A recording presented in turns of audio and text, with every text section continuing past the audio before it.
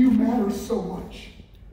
Guys, the reason why I'm so passionate about this, the reason why I started this program, the reason why I'm going to spend the rest of my life helping as many students as I possibly can. When I was a little boy in Buffalo, New York, I was one of those kids. I was bullied so badly. My mother couldn't afford clothes for us to go to school. That's how poor we were. She bought our clothes at garage sales. She'd spend pennies, nickels, and dimes on pants, shoes, shirts, and sneakers, and nothing fit properly. We looked tattered and worn. And when I went to school, the kids were just relentless on me, and the whole school knew. I used to beg my mother to let me stay home. But guys, as I look back on my life, I realized I was actually bullied in front of a small school. And at the end of the day, when the bell rang, I went home. The bullying stopped. Now, let me take you all on a journey. Let's fast forward to 2019, where all you guys have grown up with social media. You've grown up with the internet. And some of you have to read the most horrible things that other students write about you. You're ugly, you're stupid, you're worthless, you should die. Are you kidding me? You never know what another student is going through in their life. You don't walk in their shoes. Maybe their parents are going through divorce. Maybe there's been a death in their family. Maybe they have a broken heart because they had to put down the family pet. Maybe they have a medical issue that you know nothing about. Your words can kill. And just because some of your parents can afford nice clothes or nice shoes or sneakers, it doesn't make you any better than me. And now in my life, I think I'll afford nice jeans and nice sneakers. Oh my gosh, I am no better than you. Do you realize it would actually break my heart if I ever hurt one of you guys? Man, I came to the great state of Maryland. I came here to Patterson Mill because I want to lift you up, man. I want you to realize how beautiful, how talented, how gifted, how special each and every one of you are. How you're going to accomplish the most amazing things in this world. My gosh, I'm going to be reading your book. I'm going to be watching you play. I'll be listening to your music. But when you hear something enough times, you're ugly, you're stupid, you're worthless, your perception becomes your reality. And guys, as a little boy, that became my reality. I remember coming home from school in tears and thinking, man, why are kids so mean? But as I got older, I got stronger. As I got older, I realized that I have a voice. But guess what? I realized something even more important now. It don't matter how young or old you are. You have a voice right now. You all have a voice. Something I want to share with you that's so important, guys, and we have to talk about it.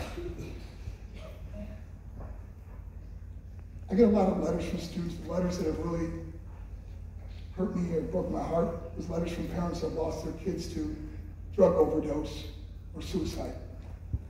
Those letters I never forget because I meet a lot of these parents. It recently struck home in my own family. One of our close family friends, David and Jackie Siegel, they have a beautiful family. Their oldest daughter's name is Victoria. Victoria is the most amazing artistic kid you have ever met. She has a lot of friends, very popular, and she's so kind to everybody, but her kindness went so much further than that. She was a volunteer at the Humane Society, so she loved animals. She wanted to be a veterinarian. At the Humane Society, they only keep animals for so long, and unfortunately, they run out of room. They have to put down the animals that nobody would adopt. And so whenever Victoria found out they were going to put down an animal, she would sneak them home. But unfortunately, they weren't the best looking animals because nobody wanted them. They were kind of raggedy and ugly. And there's one right there, that's Zen right there. Zen is one of her favorites. Nobody would adopt Zen. He's not a good looking boy, but the most lovable dog you have ever met. And you just hold him up, he's just licking your whole face. He's just lovable. She fell in love with Zen, but not just Zen, all the dogs they would put down. And drove her parents crazy, but they had all these animals. When Victoria was younger, she started having body image issues, low self-esteem because she was being bullied at school. You know, she went through that awkward stage when you're a kid and kids would pick on her, and she started falling into depression. And it started getting worse, and her parents started noticing her spending all her time by herself or crying. And so what does a parent do? You take your kid to the doctors. And the doctor prescribed her medication, and Jackie and David thought everything was going to be okay then. But the depression got worse, the bullying got worse. And then she started cutting herself. They brought her back to the doctors, and the doctor gave her more medication. Bullying got worse, depression got worse, the anxiety got worse. And her life was spiraling out of control. And they brought her to a facility, a treatment facility. And she wanted to go. She wanted to get her life back in order. She wanted to be a veterinarian. She wanted to get all these things fixed. And in this treatment facility, she met this older boy. There was a lot of kids in there that were going through drug issues and things. And she met an older boy in there, and she fell in love. She thought this was the greatest thing that ever happened to her. They both finished the course in the treatment facility, and Jackie and David thought they had their daughter back. This young man turned Victoria onto heroin. Victoria Siegel died 18 years old from a drug overdose. Her dad will never get to walk her down the aisle. Her mom will never get to hold a grandbaby. They were scheduled to go on a cruise just 3 days after she died, mom and daughter cruise.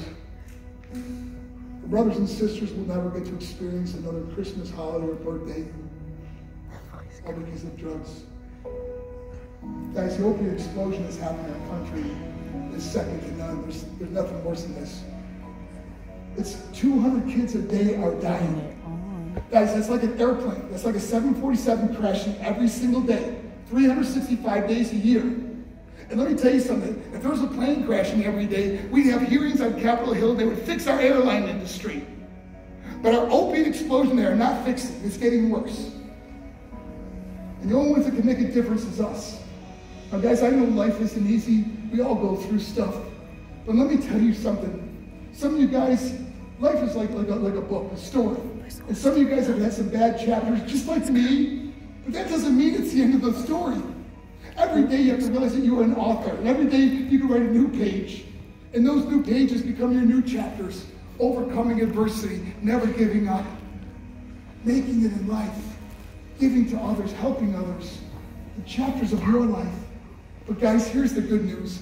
We can all make a difference. Every one of us. And the way we make a difference is we come together. Harvard, we come together as a community. You know what? We come together as schools. Huskies, we come together as a family. We can no longer back down. We can no longer sit down. We have got to stand up, step up, and speak up against bullying, abuse, depression, substance abuse, campus violence, suicide. If you guys are with me on that, I would love to hear you right now.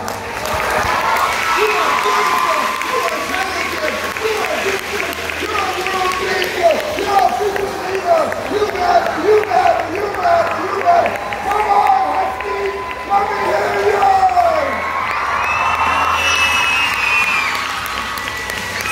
Video is 8 minutes long, goddamn.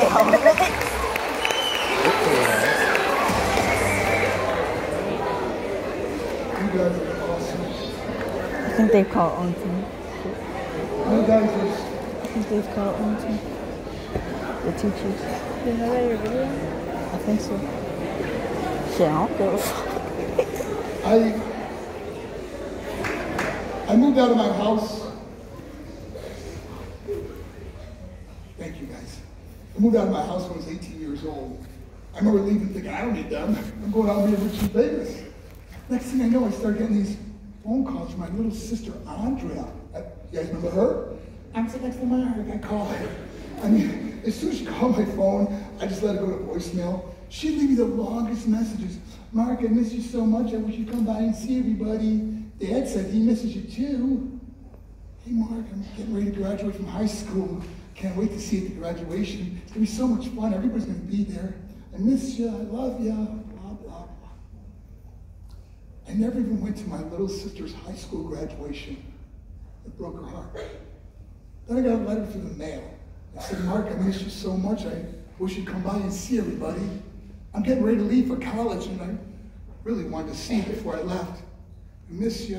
Love you. Blah, blah, blah. Never had time. My sister Andrea went on to graduate from Syracuse University. She got her degree in electrical engineering. I mean, that girl has always been so smart. She had scholarships for school and everything. So after college, she applies for her first job, a company called General Electric. She wanted this job so badly, She would sit by her phone just hoping they'd call. I remember I had to swing by the house to get something, and she heard the door open. And when she saw it was me, she was like, "What?" And she comes right at me. She gives me this big bear hug.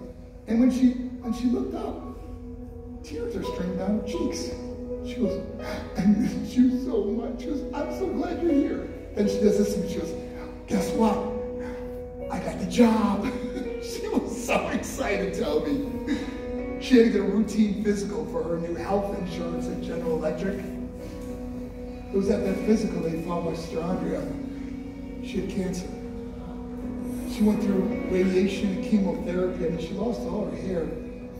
But she never lost her will to live. She never complained. Guys, I visited the hospital, and she's worried about me. She's like, "Hey, Mark, are you okay?" My sister Andrea fought so bravely for 8 months, and I was sitting at her hospital bed that fateful day when she died. What I would do to sit next to my little sister today, my gosh, what I would do. I call it choices. Guys, we are defined by our choices. The choices we make today, they can affect us and our families the rest of our lives. But sometimes in life, you get another chance. Sometimes. At this point in my life, I was now 30 years old. Years and years of drug addiction. I was working paycheck to paycheck in the construction industry. Guys, I was dealing drugs to support my habit. I had a bunch of friends over my apartment. One of my buddies, he had the remote control for the television, so he started flipping through the TV channels, and all of a sudden, he lands on professional wrestling. I go, "Oh, stop it there, let me see this." As I'm looking at the television, I get this overwhelming feeling. You know the aha moment? I go, "Guys, I can do that." My buddy's busting out laughing. I'm like, "Are you crazy? Look at the size of those guys. They're going to pick you over their head and throw you right out of that ring." I said, "No, I'm serious, man. I can do that." My buddy goes, "Mark, you're 30 years old. Will you start a pro career now?" And guys, I just said those 2 words. I believe. Now, it was the action I took next that changed my destiny, just like it's the action you take when you walk out those doors. What will you do different tomorrow that you didn't do today towards your goals, your dreams, your passion, your family? Well, the action I had to take back then, I had to find out where there was a wrestling school. I didn't know how to wrestle. I was living in Venice, Florida at that time. There was a wrestling school in Tampa. It's about 60 miles apart. I started driving there after work on weekends. 1 year later, at 31 years old, I signed this huge, lucrative contract in professional wrestling. And not only that, guys, I wrote about it when I was 10 years old. I was voted wrestling's Rookie of the Year. Dreams come true, you gotta believe, and yours starts today by writing it into existence, putting it somewhere where you have to see it. Taking action towards your dreams and goals, and do not be defined by other people's opinion. So guys, now for the first time in my life, I got money. I made lots of money. And when you get lots of money, what do you do? Yes, you start buying stuff. So the first thing I did when I got my signing bonus, I bought my mother a house in Sarasota, Florida. I paid cash for it. And then I started buying all the other things I wrote down in my little book. I went out and bought one of them speedboats. Now, Huskies, that was back when short shorts were in. Okay, but then I built my first house in Marietta, Georgia, and guys, who's parked in the driveway? It's my black Cadillac. And now I'm rich, now I'm famous. I'm hanging out with movie stars and celebrities. I'm having dinner with the President of the United States. Muhammad Ali is coming to watch me wrestle. I'm hanging out with Kid Rock. I'm touring with Gene Simmons and Kiss. Shaq's my buddy. I'm wrestling with Hulk Hogan. I got my own action figure.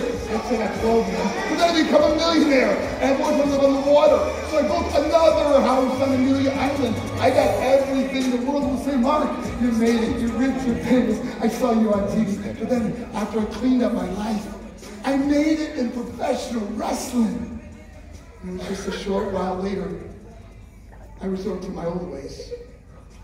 See, the first thing I did wrong, again, the people I chose to hang out with. Alcohol and drugs comes back with a vengeance. Not just that. Now prescription medication and pills. The only difference in my life, I now have all the money to buy anything I want, and my world starts spinning out of control. Alcohol, drugs, pills, addiction, bad choices, hanging out with the wrong people. But I always thought when I was a little boy, if I was only rich and famous, I'd be happy. Guys, I've never been so empty in my entire life. I thought, wait a minute, maybe if I built a new home with a fountain and tennis court and basketball court and lots of land, because now I'm a multi-millionaire celebrity, so I got myself a bigger house. I got everything. The world will say, Mark, you made it, you're rich, you're famous. We saw you on TV. But guys, my world's spinning out of control faster and faster. Alcohol, drugs, pills, addiction, bad choices, hanging out with the wrong people. I got this beautiful home. I got everything. The world will say, Mark, you made it. But because of my bad choices, I lost it all. That's right, I lost everything. My ex-wife of 10 years, she walked out the door and divorced me, and I don't blame her. Then I lost over 30 friends.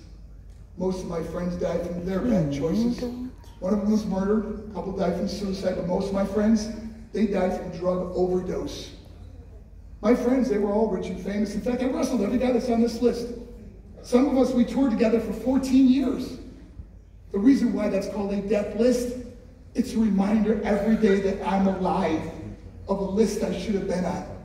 My name, Marc Mero, should have been on this list. Guys, I did everything they did, and some nights I did a whole lot more.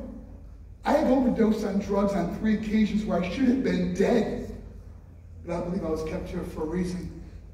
I believe there are students in this auditorium whose lives are going to be forever changed, especially in tonight's presentation. When you hear the conclusion of my story. Sometimes in life you think it can't get any worse. When you make bad choices, it can. Mine did. I was on a worldwide tour. We were wrestling overseas in Japan. After my wrestling match, I went upstairs in my hotel room and I fell asleep. There was this knock at my door at 3 o'clock in the morning, a bang. So I get out of my bed, I go up to the door. You know the hotel doors have those little safety windows. So I looked through and I could see it was a Japanese promoter. So I opened the door and he goes, Mark, you need to call home, there's an emergency. So I run back in my room, I get on the hotel room phone, I call back to the United States and said, hey, what's going on? He said, Mark, I don't know how to tell you this. I said, just tell me what happened. All of a sudden she started crying hysterically. I couldn't understand her. So I kept saying over and over, just tell me. And she kept saying, I don't know how to. I said, just say it. And finally she goes, Mark, your mother died. I just dropped the phone. I ran out of the hotel room. I took the elevator to the lobby, and all I can remember was when the elevator doors opened, I remember running through the lobby, out the doors, and into the street. There was no cars, there was no people. It was 3 o'clock in the morning. I walked down the middle of the street in Hiroshima, Japan. And I remember just looking up and saying, Mom, I am so sorry. I flew home for her funeral, but I couldn't walk up to her casket. I couldn't do it. I couldn't. I stood as far back as I could. The line to say goodbye to my mom was so long. Like groups would come up and people come, they pray over and cry and say goodbye. And all I could do was look from the distance. I kept thinking to myself, Mom, please wake up. Please get up. When the last person said goodbye to my mom, prayed over her, as they walked away, I got the nerve to walk up to her. As I got closer, I could see my mom for the first time. I mean, she looked so beautiful. She was dressed in white. She looked like an angel. And I just stood over and I said, Mom, you are my hero. Everything I am, everything I hope to be was because of you. You loved me so much. You gave me a life. You worked 2 jobs. You're the only one that ever believed in me. How'd I repair? By getting drunk, by getting high, by getting stupid, by hanging out with kids that just wanted to party, they could care less. For what? All she ever wanted to do was talk to me. I wish I could talk to you now, Mom. I wish you could see what I'm doing. Why couldn't I have been a better son? Choices. Guys, we are defined by our choices. You guys remember my little brother, Guy Christopher? When I grow up, I want to be like my big brother, Mark. Hey, Mark, can you pitch me some? I couldn't, I don't got time for that. You want to play catch? I said no. Can I hang out with you? Get out of here. My brother grew up okay. He grew up so much better than me. He married his longtime girlfriend, Gina. I'll never forget those two coming to my house with big smiles. And goes, hey, Mark, I want you to be one of the first to know Gina and I are going to have a baby. I said, what? I'm being uncle? He said, Uncle Mark. We were so excited. My brother got this really good job, and everybody's new employment, they had to be drug screened. In other words, they had to get a blood test taken for drug screening. My brother, Guy Christopher's always been deathly afraid of blood. You guys might know someone like this, for example. If my brother ever saw someone bleeding a lot, he'd go, oh, I gotta sit down and get dizzy. And sometimes a kid, he could just pass out. But as an adult, he still had this anxiety and this phobia. And he was sitting in the waiting room in the doctor's office, and the nurse called his name. And he gets out of his chair, he starts following the nurse, and all of a sudden he stops. He goes, Nurse, I'm just getting really dizzy. She goes, okay, sit back down. And before she'd come back and grab him, my little brother, he just passed out and fell over backwards. And hit his head on the floor in the doctor's office. I was on the road wrestling, I was on tour. I get this phone call and they said, Mark, your brother, Guy Christopher, had a falling accident in the doctor's office. He's at the Sarasota hospital. My first reaction, remember, I'm on tour wrestling. I'm like, okay, how bad can you get hurt at a doctor's office? I said, what, did he break his arm? And they didn't answer. It's like this long pause, and she just goes, Mark, can you get here as soon as possible? What? So I asked for permission to get off the tour. Of course, they allowed me. I traveled to the Sarasota hospital as fast as I could. I took the elevator up to the ICU, and I remember running down the hall to his room, and when I got there, I opened the door to walk in, and I could see these machines keeping my brother alive. I said, no.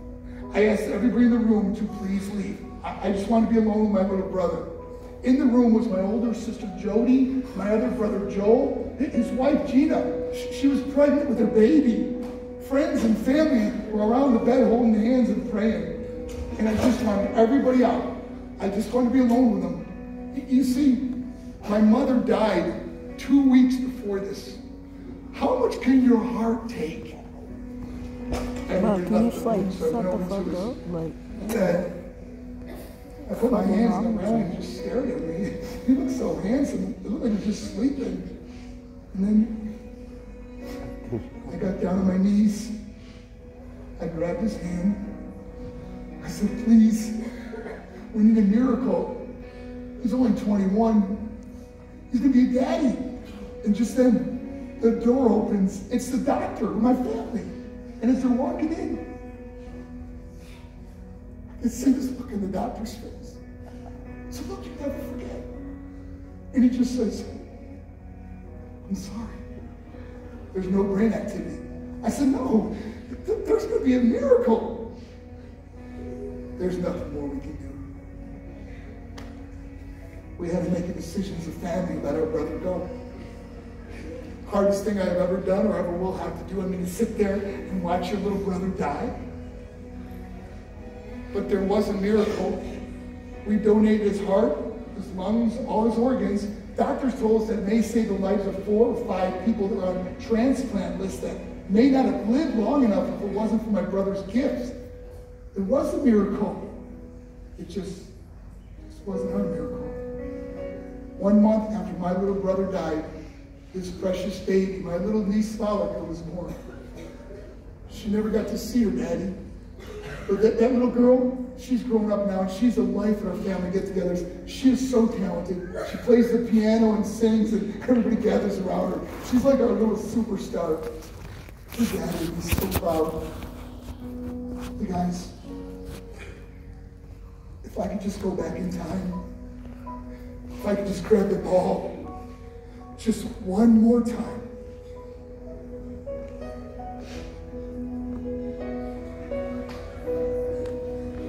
Why couldn't I have been a better brother? Choices.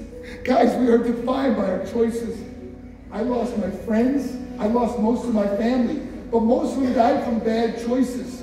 My friends, over 30 of them, suicide, murder, but most died from drug overdose. For what? My mom and dad died from their bad choices. My mom and dad died from cigarette smoking. My mother died from a massive stroke after years of smoking. She was only 58. And my dad, he was my best friend. He died while I was holding him in my arms in the hospital from lung cancer. You should still be here. If you guys have a brother or a sister, when you go home, you tell them how cool they are. Tell them how beautiful they are. If you have a mother, a father, grandparents, or a guardian, when you go home, you tell them how much you love them. See, guys, when I was a little boy, He's lying. I believed a lie. The lie was, if you're rich and famous, you're happy. So I grew up thinking, I gotta be rich, I gotta be famous, I gotta win the race. I had to win the race at the expense of my marriage, my family, my friends, for what? To be all alone in the world? That's not how it's supposed to be. Life is not about winning the race. As I prepare to close, I want to share a short video that's going to inspire every person in this auditorium. It's about a man that was going to win the race. Now, to share this video, I got to take you back to the Olympics. And at that time, he was one of the fastest runners in the world. His name was Derek Redmond. Derek was going to win the gold medal. Derek was going to win the race. But in the end, it's how Derek finished the race. He is forever remembered. Enjoy.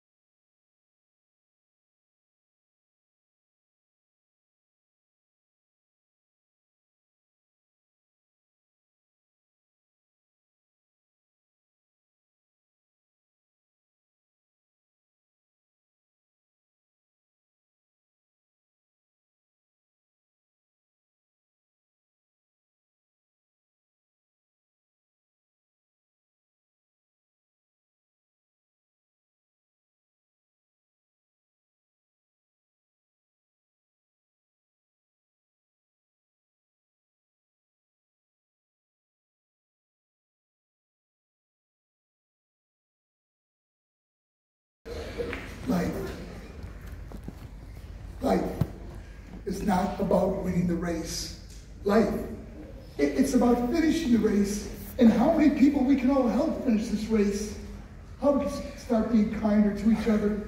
How we can help the students that are suffering from depression or anxiety, or students who have been bullied or abused, and stand up for each other. How we can stop with the name calling and hurting other people.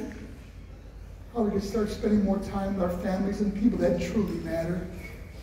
Guys, I want to close. I just want to share a couple things I learned, and then I'm going to let you go. And I really hope I can see some of you guys and your families tonight. right here at 6:30. It's going to be an amazing evening.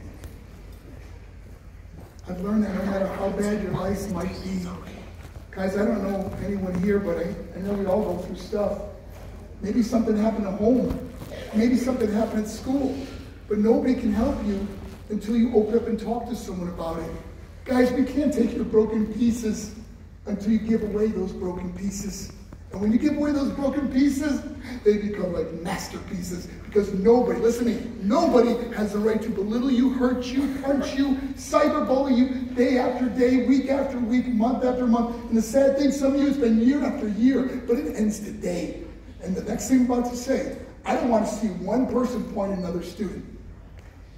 If you are a student at Patterson Mill Middle School that's been constantly belittling, bullying, making other students' life miserable, humiliating them, you know exactly who you are. I'm going to ask you to do something really brave. By the end of today, or the latest tomorrow, I want you to pull that student aside privately and simply say, I'm sorry, I'd really like to be your friend. Not only will you probably have a friend for life, but you know whose life is going to change the most? Yours. You cannot go through life hurting other people. You know, the world has a funny way of working itself. Some people call it yin and yang, some people call it reap what you sow, some people call it what comes around goes around, whatever it is.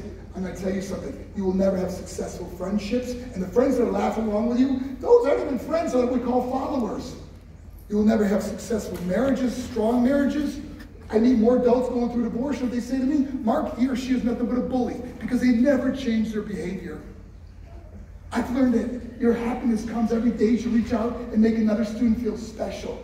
Big smile, a high five, a warm hug, a kind word, and if they don't have a smile, give them yours. And finally, I've learned that people are going to forget what you said, they're going to forget what you did, but they will never, ever forget how you made them feel. Patterson Mill Middle School, Huskies, go out and make somebody feel special. I'm Marc Mero.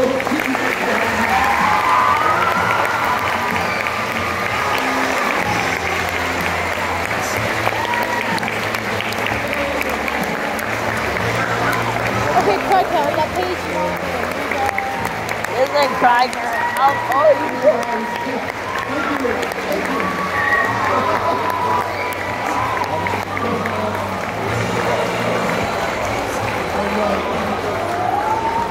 Thank you. Thank you, Mark, and thank you, Patterson Mill, for just being an awesome audience. A couple announcements, and then we're going to start dismiss. So just pay attention, everybody. Stay seated. First.